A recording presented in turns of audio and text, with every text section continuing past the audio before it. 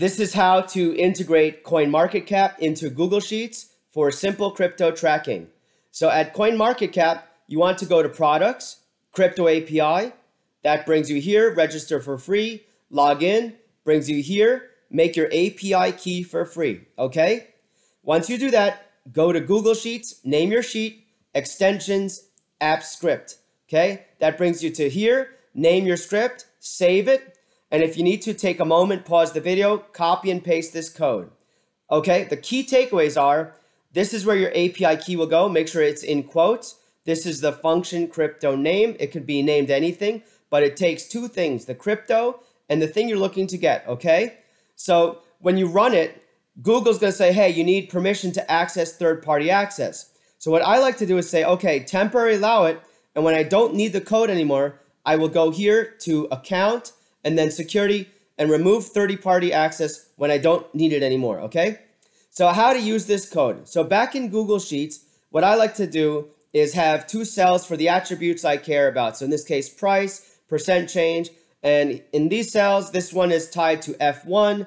These cells here are tied to G1. Okay, so how to use this? So I simply say equals the name of the function, which is crypto name, open parentheses, the crypto I want, the thing I'm looking to get from it, close parentheses, that's my crypto price. And then here, for percent change, I can say crypto name equals the crypto, comma, and then this attribute.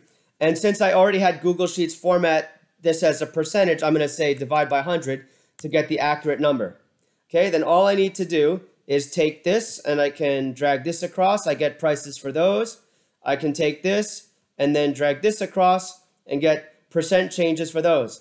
And the wonderful thing about doing this is that I can literally change this to a different symbol and it updates like that, and I can change it back to XRP, for example. And the other thing I can do is in the API documentation over here, if I go down over to endpoint overview, in this case, I'm in cryptocurrency and in the listings, and this will tell you the different attributes you can get. So for example, I was using percent change 24 hour, but you can change it to percent 7 day.